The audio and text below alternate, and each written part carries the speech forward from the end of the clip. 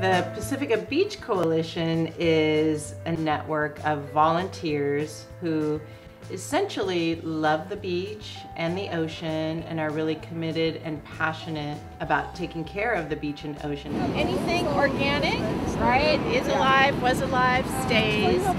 All the way from San Francisco, all the way down to San Gregorio. Beach cleanups are fun, and you see groups of middle schoolers, high schoolers, young kids. Depending on the size we're expecting, we'll set up several tables. Then we just always start out with an introduction and a welcome. Be careful with the tide line, right? Yeah. It's pretty rough. Jim and I started in 1998, and prior there had been Jerry Flynn and Penny Keating, and someone saying, "Why are you taking care of this beach? It's a dump." And sort of looking around and saying, "You're kind of right, let's get busy." And then Lynn came, and it exploded. The wonderful thing about the Pacifica Beach Coalition is basically we're a group of volunteers who really want to help the earth and ocean by educating and inspiring people to take action. And then when they come back, we really put the participants to work. Trash, we can dump your bucket. They have to separate recycling and cigarette butts and trash. And we count litter. We count the trash that we find.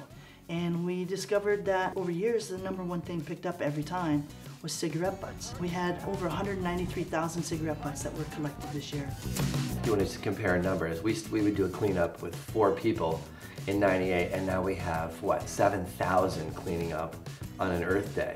This year we have almost 13,000 volunteers, so being able to really see our progress and our growth, all of that helps for us to spread the message. Earth hero. This means you never ever litter, and you pick up litter when you see it.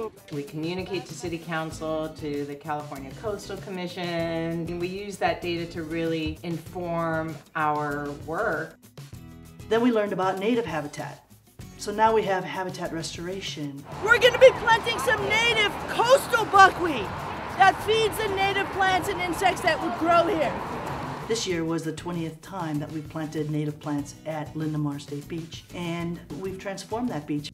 We're blessed to have a lot of schools and teachers that really want to get their kids engaged. It was just amazing to watch high school kids work together. In addition, we have businesses sign on to do a corporate give back day. And they may bring anywhere from 25 to 50 employees out to do a team building event. All of our work is designed to give people an experience so that they can learn and that they can go home and now participate and help the beach and the ocean and our environment by planting native plants, or by picking up litter, or by reducing litter.